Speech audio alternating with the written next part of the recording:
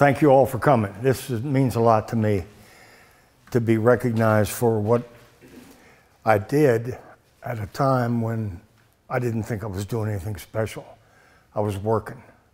I was doing a job, raising a family, feeding my kids. And I never looked at it any other way. I never had an ego in any of it. I had an opportunity that I want to pass on to every single one of you in here today. And that is, when life gives you a challenge of any kind, don't walk away from it. I had an opportunity given to me when I was 25 years old, working in a bank, college graduate, starting a family. And I wasn't making enough money. I was renting a little house in Bel Air, and by the grace of God, the school newspaper at Bel Air and the Diamondback at University of Maryland, I wasn't cool enough to be on their staff. I was a sod buster. I was a hillbilly. I was a nerd. I had buck teeth and wore glasses. How much worse can it get? But my daddy always told me, you're a nature boy. You're going to be just fine. And I kept that in my head. And the job at the bank, manager of a bank in Churchville, across the street was Walter G. Cole. He was a director at the bank. I was the young hotshot. And the two older guys that worked with me hated me. They did not like me. Because I came in, I was from Bel Air, and I wasn't a homeboy. And the paper, the Aegis, came out once a week. And it was the gospel back then. They called it the gospel according to St. John. They did. That's what they called the paper. There were 6 other competing newspapers at that time. 6 hard copy newspapers. And of course, the goal, I was told later, was top of the fold, front page picture, Todd, top of the fold. Well, they gave me the opportunity because one of their articles on a fire at a farm in Jarrettsville was wrong. I happened to be going up to Shackelford's fish farm that day with my kids, and I saw the fire, and it started in a dairy barn. It was an electrical fire. And the Aegis reported it was a silo, spontaneous combustion. And I'm telling the guys at the bank when we're reading the paper, you know, got to read the paper Thursday morning, big deal. And because I was the manager, I got to read the paper first. I got the cherry. They could look at it after I looked. It was so absurd. Looking back on it now, it was comical. It wasn't comical to them. And it wasn't to me either, but today it is. Well, I saw the article about the fire, and I said, that's wrong. That isn't what happened. This is the God's truth. And Phil Weber and Berkeley Siegel were the 2 guys that were with me in the bank. And they said, well, why don't you call the paper and tell them what's what? As a dare. And I said, give me the phone book. And I called 838-4400. And I asked to speak to the editor. I didn't know who the editor was. And the next voice I heard was, hello, this is John D. Worthington. Oh, Mr. Worthington. Well, you got an article that's not right on A6 of your front page paper.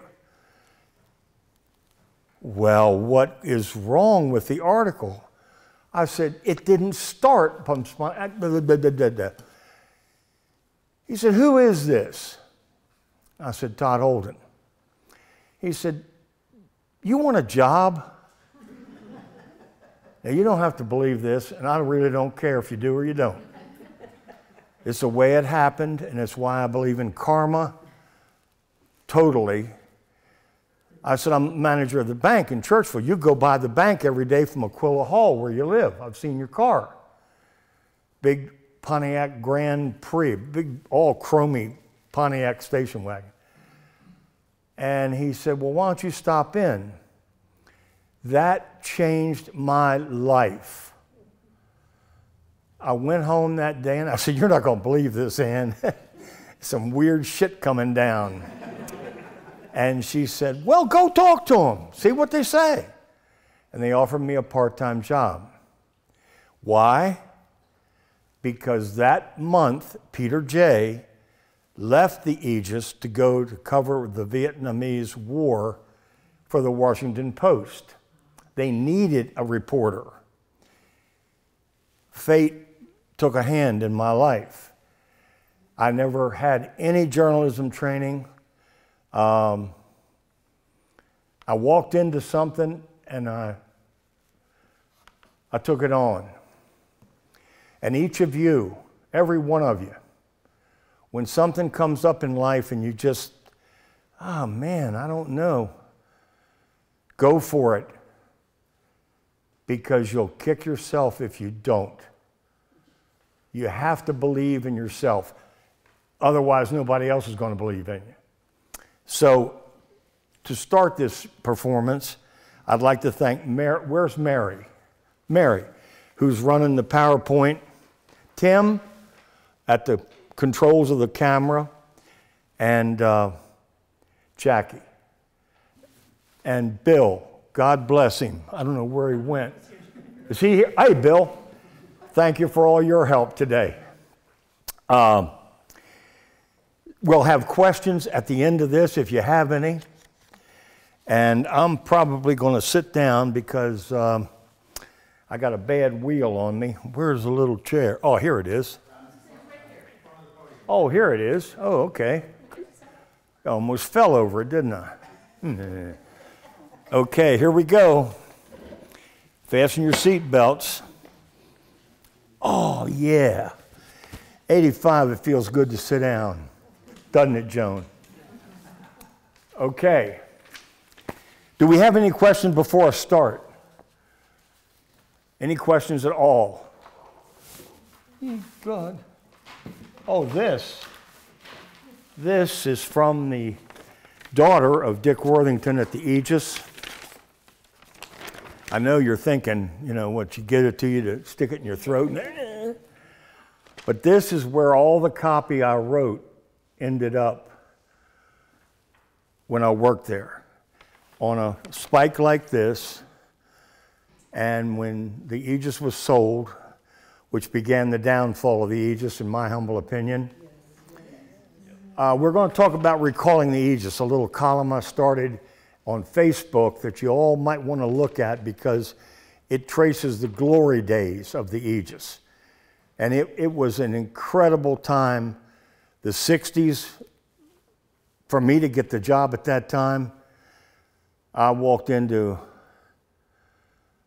a really tumultuous country with race relations. Women couldn't do certain things. Joan's well aware of that. Anyway, Ann Worthington, when she left for Arizona, which is where she is now. Hi, Todd, I want to give you a small gift because I absolutely love the articles that you write. I did not know your dad or your mom, but I remember my dad saying to my dad, he was really proud of that boy.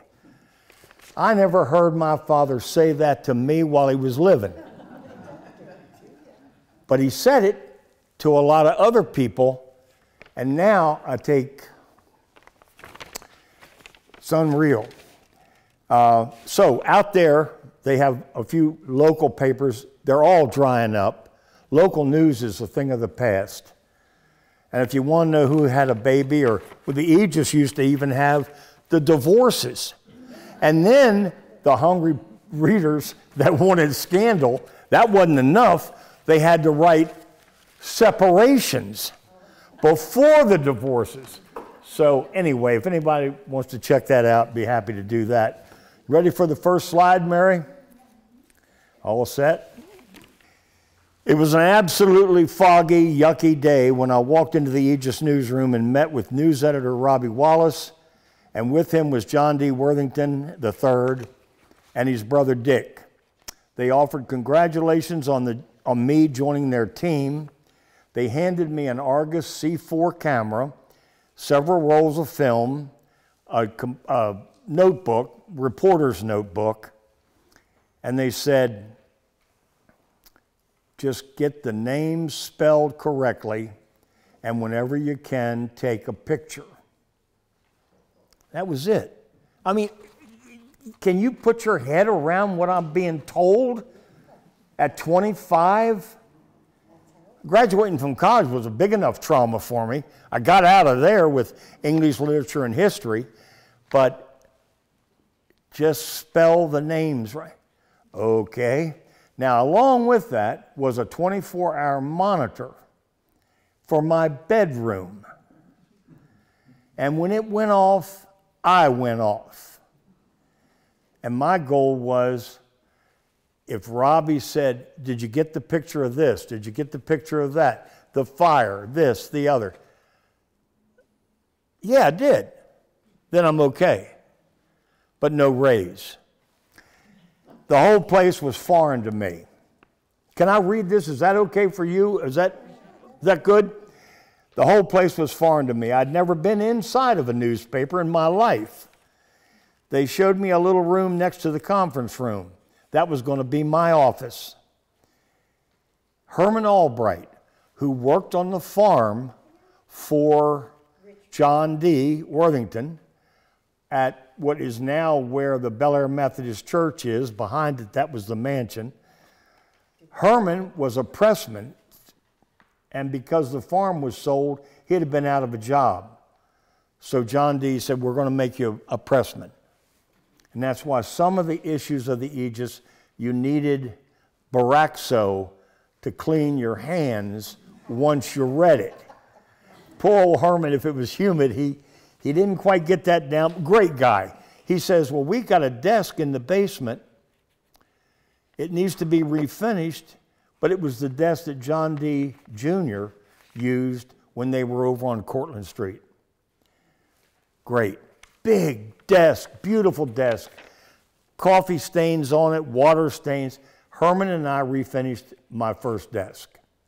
Brought it upstairs with a Royal typewriter and a telephone. And Todd, good luck. That's where it all began. That's how simple it began. It wasn't convoluted and complicated. It was very simple. Next slide is supposed to be me talking at John Carroll. Let's hope and pray this doesn't get screwed up. There it is. Okay, they were real big at the Aegis on career day for all the high schools. So I got to go, being the new guy on the block, I got to go and talk about photojournalism, of which I knew nothing. But I could talk, and the kids liked it, and I explained to them what I said to you earlier. The challenge, I gave it to myself. I didn't know what I could have been there a month and said, I can't do this. I got to get out. But I didn't. It caught something in me, and it was like they let me alone. Hey, he's doing good with pictures. Leave him alone. And the circulation each week went up and up and up. It wasn't because of me. It was because of the turbulent times we were living in. We're talking 1965, 66, 67. So I've got the monitor in the bedroom, which my wife wasn't real fond of, because 3 o'clock in the morning there's a barn fire. And it had codes that they would beep, beep, different 3 beeps meant something, and Then I learned the jargon of the state police. 1050, that's an accident. 1050 PI, that's an accident with personal injury. 1050F, not good, but it sold papers. That's the long and the short. I'm just being honest about it. Guts and Tragedy sold newspapers.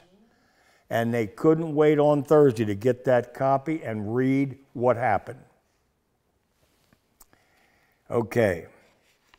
On the other hand, I had 36 exposure. We rolled our own film. I've got some film here. I'll show you how we did it. We didn't buy film in the drugstore. We rolled our own out of 100-foot rolls. And on that roll of film might be a fire, might be a grin and grip with some politician opening a shopping center or a mall. Not a mall. We didn't have malls back then. But other pictures, as I'm driving around, Sam Spicer on a tractor in Hickory, driving a tractor in the rain. Oh, that'd make a good picture. There's a lot of farmers. Stopped, took a picture. And that led to another candid that would be used as filler, which means as they wrote the paper out each week, they had gaps. And they'd have a big ad come in, Todd, we need filler, we need a picture, we need something to fill in. And I had an assortment of human interest pictures that I would rather do than the blood and the guts and the politicians and the, the blowhards. The Aegis kept sending me to schools. This happens to be John Carroll, I think. Look how thin. Oh, it's breaking my heart. But I had hair on my face back then. My wife liked it. When she liked it, I'm in. Next slide. This is the image that changed my life. 2 years at the paper, I'm sent to the Benson Barrack to do the colonel's inspection. That's Colonel Lally. He came and inspected the troops. I get the money shot, which is him looking at the pistols, and I go to the back of the line where the W's and the S's and the T's, like Willie Willis. He's the guy waving. I always had my dad's camera. I got rid of the C4, was not much of a camera. My dad gave me a Leica M3, and I always kept it at f/5.6, 50th of a second, pre-focused. I always kept it that way. And I'm standing there with my camera down at my hip. And Willie Willis goes, "Hey, Todd, what's happening?" While the colonel is doing his thing, one click. Take it in, money pictures for the colonel, paper that we got this covered, the big deal. Todd, we can't use that picture of the cop waving. We're not using that. That means we're making fun of the police. Dick Worthington, that's a quote. I didn't care. I had 8 or 9 other pictures in the paper, so I'm a happy guy. Okay, you're not using that one, so what? But 3 weeks later, Dick and his wife had a few racehorses running at Pimlico. She had horses, her and Al Reagan. And Wilson Johnson comes back and says, "Todd, we need filler, we need filler." Now, Dick was at the race course with his wife, Betty. Aha, let's find that one of the policemen waving. They ran it. 3-column, top of the fold, inside the A section. The paper comes out. They get a call. Todd, we have a call from Harford Mutual, the vice president. What did I do? I didn't take any pictures of Harford Mutual that week. It's John Malcolm. Todd, that picture is fantastic. You should send that to Life magazine. What? Send it to Life magazine? Well, everybody had Life. Life was a great newspaper at the time, for photographers especially.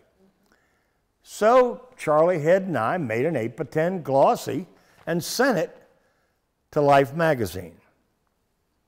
Well, about 4 days later, I got my first and only telegram in my life, and that's the telegram, asking permission if they could buy the rights to it, and also for Russia. They had a Russian, and Stern was the German Life, and they offered me, I think, $400, and that's a lot of money back then. And I said, yeah, sure. And that changed my life right there, because I bought my first Nikon FDN. That was a center-weighted meter camera. And so another lucky break where somebody says no. Now, Dick comes back from the races. He doesn't know.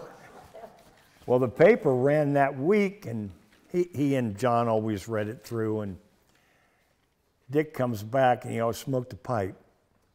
And he comes in my office, he says, who put that in there? He was still pissed off about it. And I said, I didn't do it. I didn't do it. Wilson Johnson did it. You know, blame the other guy. Get out of it. Because Dick signed the checks. Okay. Well, that in 2 years up there, really, all of a sudden everybody's calling me up. I'm an expert photographer. I'm nothing. I don't know what I'm doing. But I started with Bob Coombs at the sheriff's office. We started taking classes at night at Loyola from Ed Bafford and some other really great photographers. And I guess subconsciously, I realized I was going to give my life over to photography then, at that time. I wasn't going to go back to a bank and be confined, and I wasn't going to teach. That was $4,900 a year to teach. And Clark Jones, who hired me, I never took the job. I took the bank job. But Clark Jones said, well, Todd, you only have to work 9 months of the year for $49. I said, yeah, but what do I buy my groceries with the other 3 months? So I got part-time jobs, and that's how I did that. Next slide. Okay. John Amos at his mill up in Norrisville. This was a spontaneous thing, the kind of thing I lived for at that time, away from the blood and the guts and all the other we talked about. I saw the mill falling down, and I stopped to take a picture of it.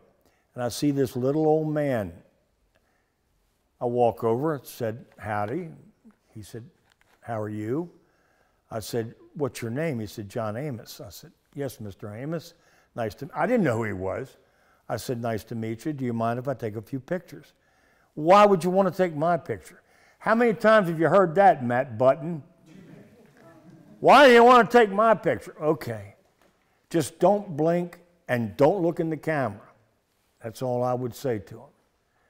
I took the picture. It turns out when I get back, John Worthington told me, you know, John Amos, I think, is the oldest living miller in the state of Maryland at that time. I didn't know it. Again, serendipitous, stop, he's there. He could have been out in the back taking a leak and I never would have seen him. But he was there. And things happen when you initiate a little bit.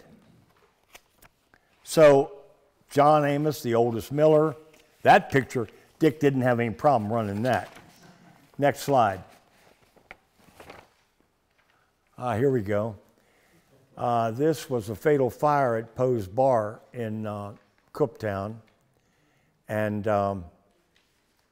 I got called out about 3 o'clock in the morning and got up there, and turned out one of Gene Poe's daughters and a little girl that was spending the weekend with him both died.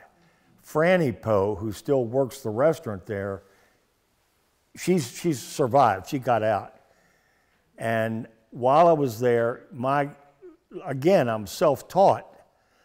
So when you get to the scene and you see the smoke and the fire trucks, right away I start shooting as I get close. I mean, I could got stonewalled. Get back, you're not allowed any close. So get the shot, get as many shots as you can before you get thrown out. Well, I didn't get thrown out. I started shooting the crowd. And it so happens the contact sheet on the bottom shows the two guys that set the fire. They stuck around after they were thrown out, and they're in my picture. Well, Danny Moore was an investigator for the state police. He said, Todd, can we see your pictures for our investigation? I said, sure. And then Gene Poe saw the pictures and said, those are the two guys I threw out. They're probably the ones that said it. And it turned out other witnesses, and they confessed, and they both got convicted. It was a double fatal. One of the guys was a boy named Wayne Boyle. He died in prison, and the black guy was John Henry, and he just was released. He'd served all of his time.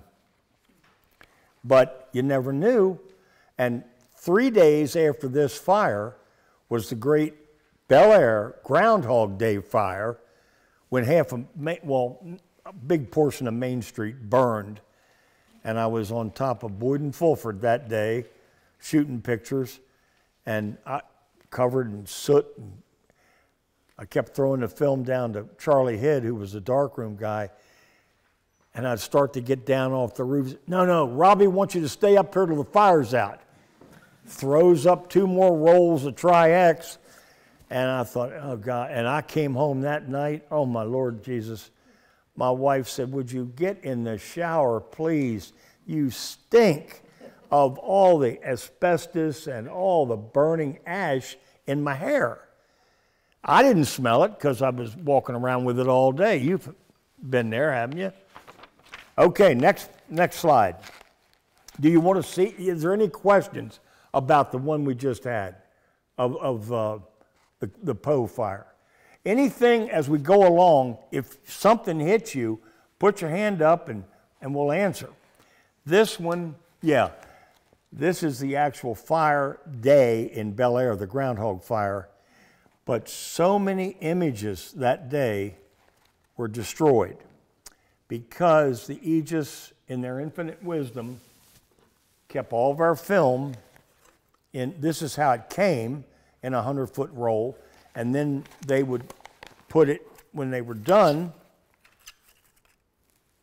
roll it back up, and they stored these in a humid, damp basement. And ultimately the emulsion solidified and made like grandmom's fruit preserves. So I'd say at that period of time, in the 6 years I was there, we did about 36,000 images all told. And a lot of them today would be very valuable here at the Historical Society, and they're gone. I mean, just the way it was. I mean, the film belonged to the Aegis unless it was things that I did on my own, and that was the policeman, and I can't think of any others right now. That was the biggest thing that ever happened to me at the time. Next picture. Okay. Now we're back to reality. This is what sold newspapers. This was a collision down at Fountain Green. This is what they paid me for. This was the front page, top of the fold. The crowd. Notice the people. Notice the policemen starting to give mouth to mouth. Where was I? Why was I where I was when I took the picture? Now think about it. You get there, it's sad. I mean, as long as the camera was up here, I didn't have a lot of emotion. When the camera came down and you saw, that's when I got sick to my stomach. I didn't enjoy those kind of pictures at all. But I had the ability to get where I had to get, got the policeman, got the victim, got the car, got the crowd. And at that time, Audrey Bodine looked at my work one day and said, "God damn, boy, you got a natural instinct for photography." And that's the first time I ever heard that. And it didn't sound like, but Audrey Bodine knew what he was talking about. Each week, again, the first commandment from the Worthingtons, from St. John, was front page, top of the fold. And man, I was competitive. And a couple of the other photographers at the paper, Billy Whitman, Charlie Head, again, like the two old geezers at the bank, they hated my guts because I was good. And my ego was getting a little bigger because the Aegis never gave credit lines to the pictures. That before me and after me, they started giving them. But I wanted my name on that picture. I didn't care about money. I did that. And then I had Ronnie North. Did anybody in here remember Ronnie North? Ronnie North. Ronnie, you knew him. Ronnie was a real estate guy and kind of a bon vivant. He was a smart guy. He came in one day and said, "You know, I made a bet at the bar the other night that I could identify every Todd Holden photograph in the Aegis. And I got 14 out of 20 that you took, and I won $45. He said, "I can tell when I look at the pictures, you took them." Now, I don't know how he did it. I could tell because mine were better than the other ones. I thought they were better. Anyway, next picture. Yeah, this was a bad night. This was precursor to the Rap Brown trial. A lot of racial unrest. Not so much in Bel Air.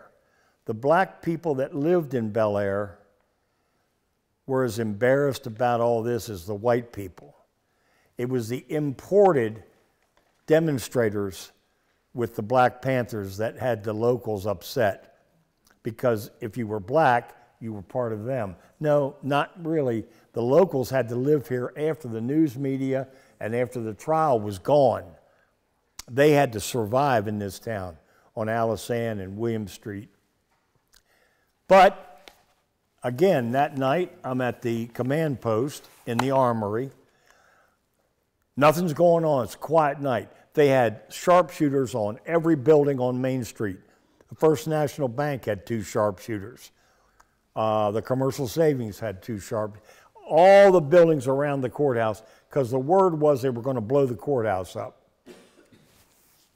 Well, Mr. Featherstone and his friend came into Bel Air, saw all the police, and decided, we're going back to D.C. And this is verified. This is not speculation. We didn't know it at the time, but it's what happened. As I'm leaving the command post, Otis Trost, a really good cop, says, "We got all this coffee. You want a cup of coffee?" "Yeah, I'll have a cup of coffee." If I hadn't stayed there, I wouldn't have heard the explosion. What in the hell was that? Down we go, and the bodies were hanging in trees, and it was bad. And it went off. They were trying to disarm it as they headed south, right where the Silver Spring Mining Company is now, the restaurant. That's where it happened. And if you notice, gas was how much? 37. That's the killer.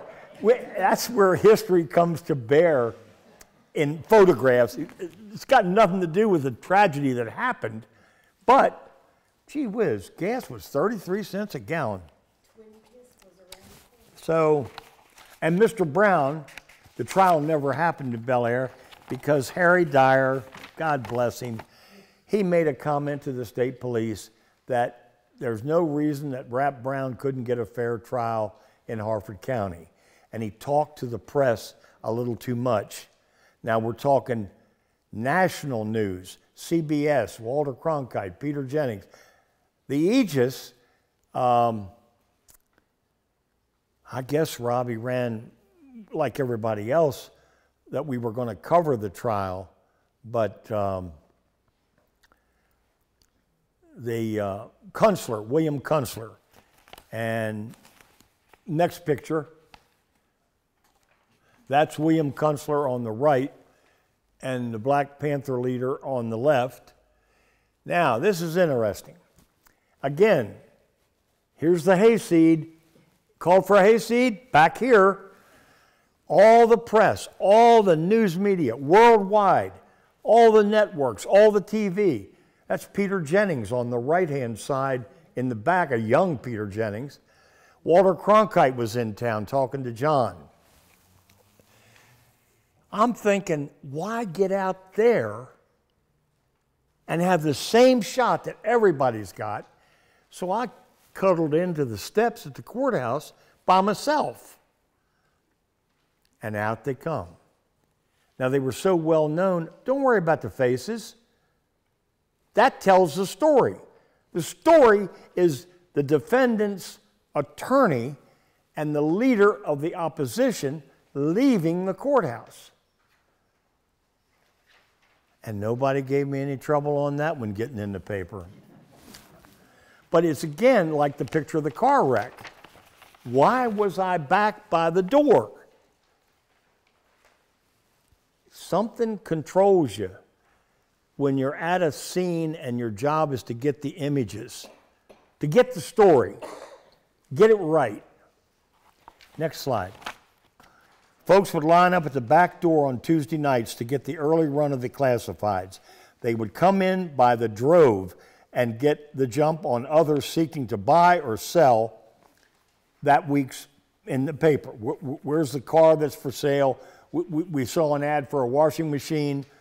It was incredible. It was like a black market thing on Tuesday night. The paper wasn't published till Wednesday, but we ran the classifieds on Monday and sports. We ran those three early. The smell of printer's ink, again, permeated the back press rooms. There were nights when Robbie would not let us go home until we wrote out. If it was a heavy week with hard news, I might be able to get written out by 2 or 3 in the morning. And God bless my wife. I'd come home at 3 o'clock some nights, just write, just all this writing. And writing cut lines as well from my pictures. And my wife, she's in bed, she's asleep, the kids are asleep. I tippy-toe in. Of course, the monitor's on. And Ann would roll over and say, "Would you mind getting a shower and shampoo your hair?" "Oh, Ann, I'm so tired." "Honey bunny, your head stinks like ink." And I don't know because I'm walking around with it. So I'd go in the shower. I don't look back at that fondly. I'm just as glad I moved on. Adventures at the Aegis helped me prepare for many more adventures after I left and went on my own in photography.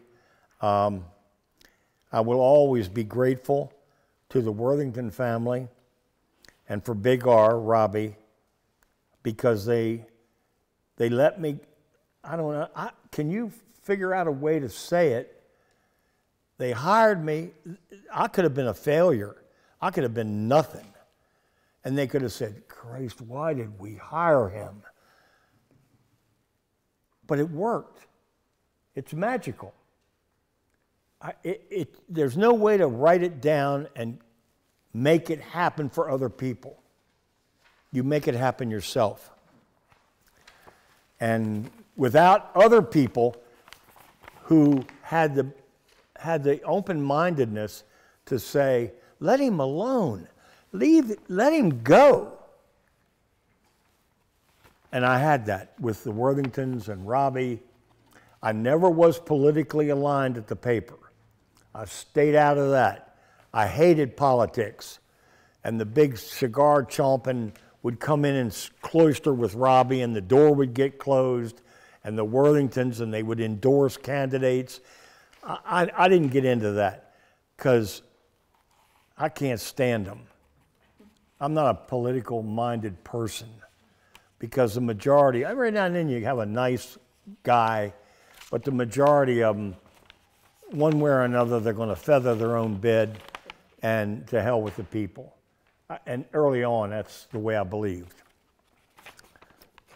Next slide. No, it's just screwed up. There he is. What am I doing these days? Okay, that's John Worthington, one of the directors here at the Historical Society. I gave my son-in-law, a decoy, and I wanted John to write the provenance for it to authenticate it. He said, sure, I'll stop by and we can do it. So he's sitting there, he's got his magnifier, the decoy. What's happening? Can you tell me what's happening? The picture is telling me the story. Take a picture. This is the expert, the decoy, doing business. Now this is automatic every time I take a picture. This is how it happens. I see the composition, take the picture, and then that tells what the guy was doing. Do you agree? Is there a question about that picture? No? All right, now the last slide, which is the big orange. There we go. That will conclude my talk. It's what I believe in. It's about accepting a challenge, about being given the opportunity. There's a lot of talented people out in this world, artists, writers, that never get anywhere because they never had the opportunity. They didn't have the chance. So when you get the chance, you got to step up and have the opportunity. That is the way things happen, where we discover what we can do, what others can do. You all read all that? Because we're going to ask a question when we're done. No, we're not. There's no questions. Do we have any? You say first. That's no.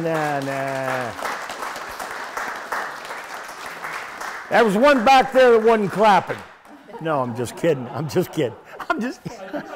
I don't know who you are. Who is it? I can't see. Steve Boyer. Oh, okay. Oh, Steve. The light behind, that's a policeman. Yeah, I had a good run with state police and some other stuff. Well, nice to see you. You had a unique relationship with my father, Ted. Yeah. During all this turmoil, you guys. Well, they knew they could trust me, that if they said something was off the record, it was off the record. And the reason I got along so well with the state police and the county sheriff was they had a job to do. And I had a job to do. And the late Sheriff William Kunkel said to me one day, they had a suicide of a prisoner in solitary at the jail when it was there on Cortlandt Street. And I was sent over. We never wrote suicide. We never gave names for suicides. That was part of my respect for the family that maybe had nothing to do with the suicide. And I went over, heard that there was a suicide, And Bill Kunkel said, I'll never forget this, ask me a specific question and I'll give you a specific answer. I am not volunteering any information. I happen to know that the prisoner took the spring out of the mattress and made a noose, and that's how he hung himself. So I said, well, I understand it was a wire from the bed. Yes, that's all the answer I got. Now, did we run that story? No. But I needed to be satisfied what happened, because I knew about it, and I was a reporter. But you've got that inherent curiosity. That's the answer to that. And your father, whenever they had a big drug raid. One of the first big drug raids in the state of Maryland was the Midway Inn. They had 40 different police from different agencies in Baltimore County, Harford County, and Cecil County. And I got a tip from a policeman that there was going to be a big drug raid. And I thought, boy, this ought to be a big picture, and maybe I'll beat the other 7 newspapers. And went down to the Club 40, Midway Inn, and I was so scared, okay? I didn't carry a gun. I didn't have a gun permit or any of that stuff. But I went to Quincy Edwards, a real good friend of mine. And I said, Quincy, can I borrow a car tonight? Borrow a car? What, you got a hot date? No. He gave me a yellow Mercury Cougar. And I didn't use my car was a Beetle. I had a Sahara beige Volkswagen. And I took this car, and across from the Midway Inn and the Club 40 was a golf driving range. And you could pull right up, and I pulled up, and I thought, well, they told me this was the night, and I waited 2 hours. Nothing happened. But I saw this guy come out of the Club 40 to the payphone. Saw the same guy 4 or 5 times. Come down, goes back. Well, that was the informant, whatever you call him. And I'm sitting there, and all of a sudden, 2 rows, cop cars, Route 40, westbound. I thought, oh my God, and I got goosebumps now thinking about it. They circled the building with police cars, and the raid was on. And no other newspapers were there but numero uno. Front page, top of the fold. And Doc Winter, who owned the Havre de Grace Record, Wilmer Cronin owned the Harford Democrat. They raised all kinds of hell with the state police. How come Holden was there? Why was he there? I was lucky. I had an informant, and I didn't roll over on the informant. I never let on who the policeman was that told me. But that's competition. Man, that goes on all the time at Exxon and Netflix and Facebook, all these big corporations. Okay. And another question? Yeah. Oh, I was just commenting, the picture of the guys that blew up in the car around the corner, that was Twin Kiss. Yeah. And then Yep. a picture of the fire in Bel Air and the hole. My mother used to duck pin bowl in the back of the hole. Yep. Tommy Brumman and I used to set pins there. $1 a night. And For those of you who didn't hear the question, she commented that around the corner from where the explosion occurred was the Twin Kiss, Right? and that your mother used to bowl in the hole, duck pins, Yeah, duck pin bowling. duck pin bowling. Tommy Brummel became a fire marshal, police chief in Bel Air, big volunteer fireman, hell of a good friend. Same age as me, and his daddy died when he was about 6, and we sort of adopted him. He came to our house all the time, and we played together, and then he became a cop, and it kind of stretched things with me and him, but he again was a policeman that could trust me. Todd, we can't write this, but this is what happened. He would satisfy my curiosity so I could move on. And so you don't write it. Any other questions? Yo, Matt. Oh, Matt. Go ahead, Matt. I don't necessarily have a question, but I have to say, I appreciate the foundation you laid Yes. in Aegis newspaper. Because I spent a year or 2 there myself.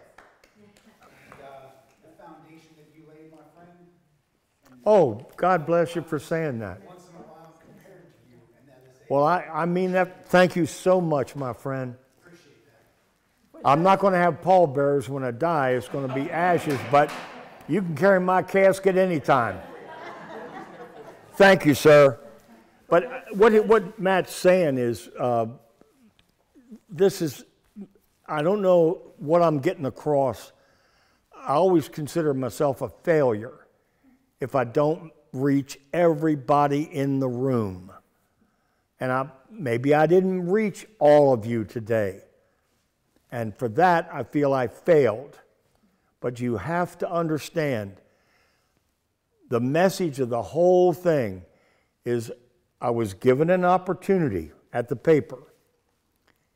And it was a good paper long before I ever got the job there. It was a good newspaper. It was a good newspaper while I was there. It was a good newspaper after I left. The times, computers, things change. But I want you to go away from here today understanding in life, my life is the same as your life. We've all got little bumps in the road. I've had some tragedy in my life, and I've made it through, and you all can make it through as well.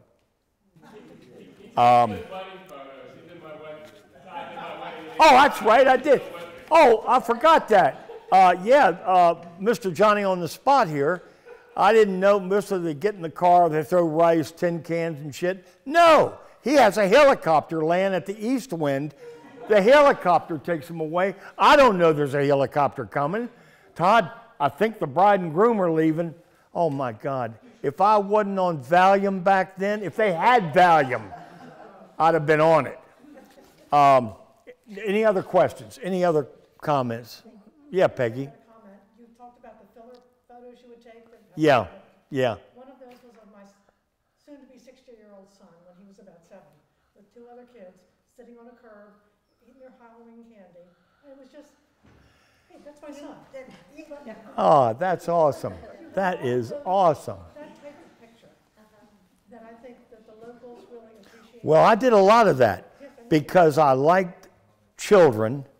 I had 2 of my own, and people between 10 and 50 lie. If they're under 10 and over 50 or 60, that's pretty much the most truthful people you'll ever deal with. At least that's my experience. And when you see a bunch of little kids, if they were eating candy or playing hula hoop, I'd stop and just, because that to me sold as many papers as blood and guts and the bad, ugly stuff. Now, I will tell you that there was also a picture of my brother and a couple of kids crossing the street to go to Valor Elementary School. My mother sent that picture, a copy of that paper to her brother and said, "My son made the front page of the paper, what are your boys doing?"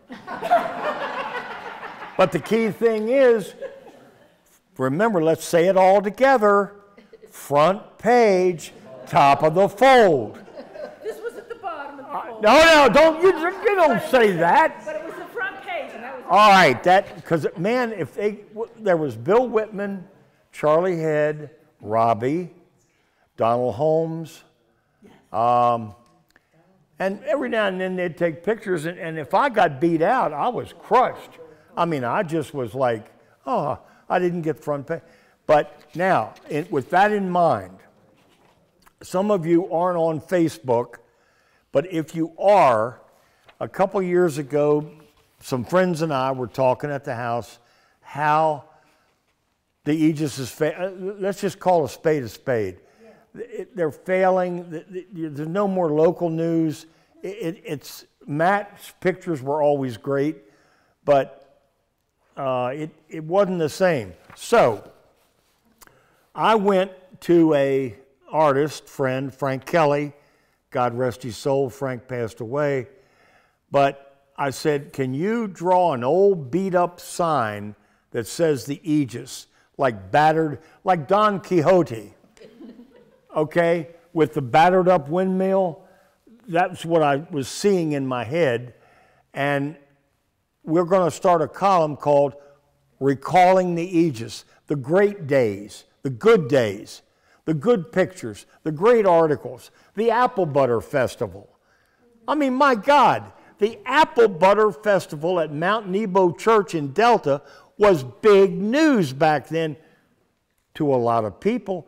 It wasn't about money. It wasn't about death. It wasn't about politics. But the community would get in line to buy apple butter from Mount Nebo Church. Now, I write a column still for the Delta Star. I've written it for 37 years. And they've got all, they used to be laughed at, but they've got the local news, the kids that are on the honor roll, the Apple Butter Festival, the Volunteer Fire Company Fireman of the Year. The Aegis didn't have any of that anymore. Now, some people say, well, who gives a shit? Well, the people that work in the community, that volunteer, they care. They all care. So, do yourself a favor. If you're on Facebook, look at Recalling the Aegis, go to that, and you have to answer a question to get on it. The question is, what was your favorite part of the Aegis? Most of them, now we'll get to this as a wrap up maybe. How many here read the Aegis back in the glory day? Show of hands. Okay, there's enough of you that did. Robbie Wallace and I had a column on the back page, bottom of the fold, called Here and There Around the County. And it was a dangerous column because it was kind of the dirt that went on that you didn't write as news, but it was things that were going on. To wit, I will give you an example. St. Margaret had a young priest by the name of Father Warner, and he fell in love with one of the nuns, Sister Philip Mary. Thank you, Lucas. I knew Father Warner, but I didn't know Sister, what is it again? Philip Mary. I didn't know her. Beautiful young lady. Well, as time went on, there was the King Catholic of St. Margaret back then was Clarence Jerndt. He was like a Nazi with religion. Strange man. Don't say anything about the Catholics to him. No, okay, back away. Well, Father Warner fell in love, and they eloped, and they left town under cover of darkness one night.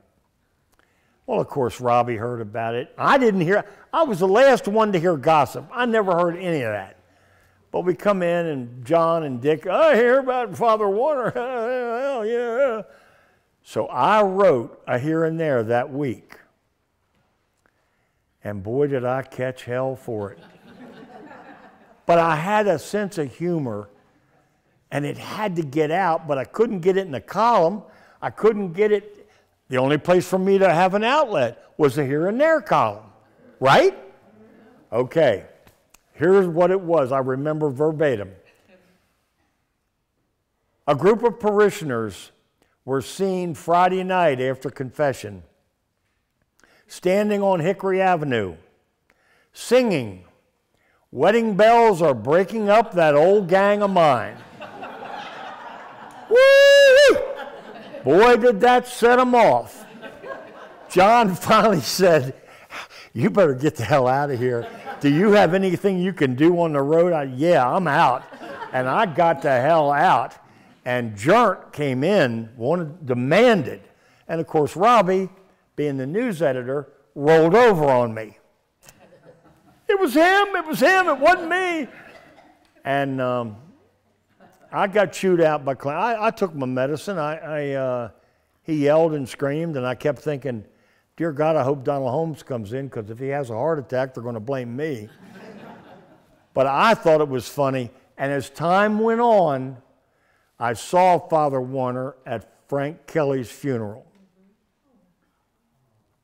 And he and I are still friends. And he thought it was hysterical. So see, the proof's in the pudding later on. You take a lot of heat at the time when you're innovative and on the edge.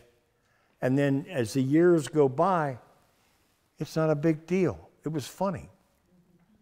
Any other questions? No? Yes? You want a date with me, don't you? I can tell by the look in your eye. Where did you go after you left the Aegis? Where did I go? Yeah, what job did you do after that? Well, okay, we'll give you the backstory on that. Annie Worthington, widow of John D. Jr., sewed up everything so nobody could break the trust and get into the money of the Aegis, also known as Homestead Publishing. I wanted a piece of the action. I was good after 6 years. A paycheck's fine, but how do I become part of the Aegis? One of the guys in the conference room. Now, that's how, well, at that time, 1972 is when I left. I was 32 years old. And I was told by Robbie, it's sewed up. There is no way the Worthingtons have got it locked up. Robbie couldn't even get an interest in the paper. Instead, because of the tremendous job he did, he was liked and hated. I'm not going to get into that. That was all political. He was given shares of stock in radio station WVOB that the Aegis owned. That's how they kissed him. My kiss at the end of every year was a $500 bonus. They never bought me a camera, a lens, or anything. Strobes, when they came out, no more Press 25, Blue Dot, Sylvania. I had to buy my own strobe. But that's the way it was, and I'm not bitching about it. That was the way the game was played, so no big deal. But I thought, as hard as I was working, I want a piece of the action. And that's when I decided, if I'm going to make a life for my wife and my kids, I'm good, so maybe I can make it on my own as a photographer. And I had a friend give me some LSD.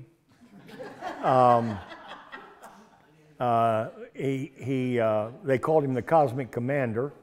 He was from Havre de Grace. It was Owsley acid. I dropped it on Easter Sunday, 1972. Went into the den and wrote a letter of resignation that afternoon. I gave the letter of resignation to Dick Worthington. He said, "You're making a big mistake. You got a wife and 2 kids." I said, "Maybe it's a mistake, but I got to do it. I'm sorry." My parents were in the Bahamas at the time. I always called them on Easter Sunday. I called. My father wouldn't talk on the phone.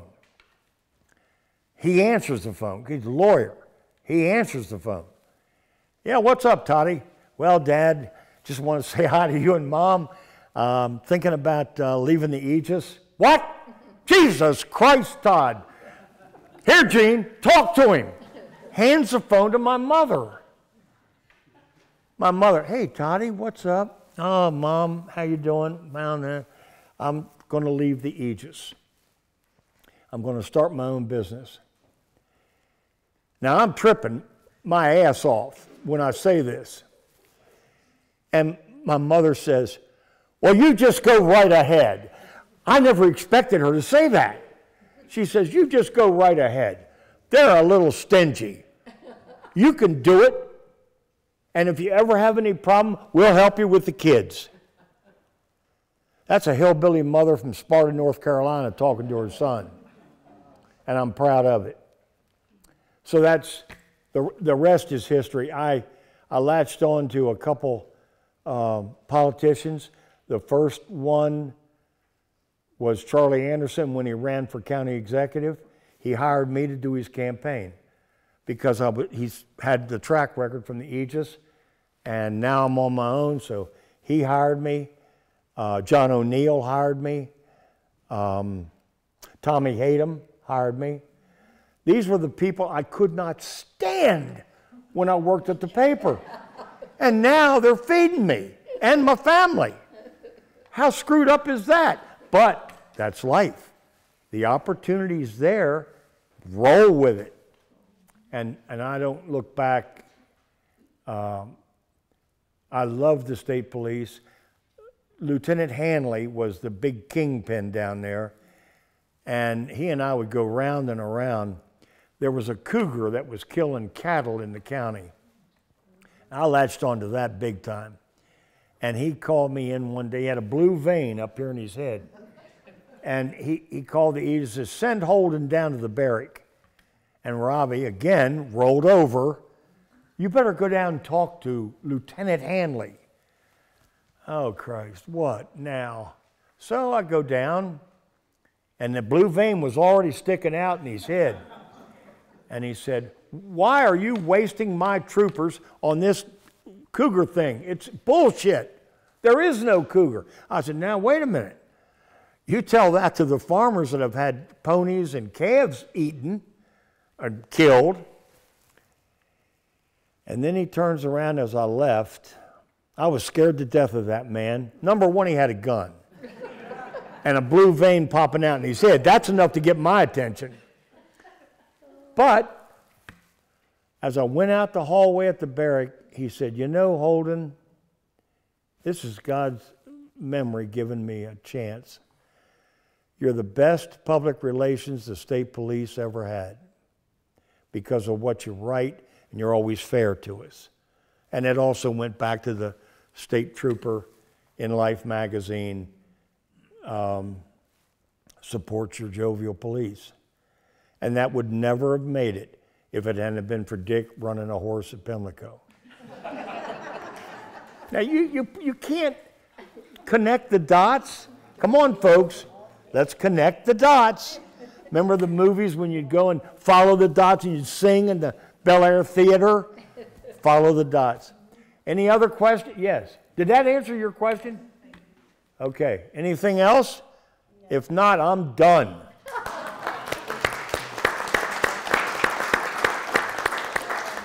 Thank you all for coming.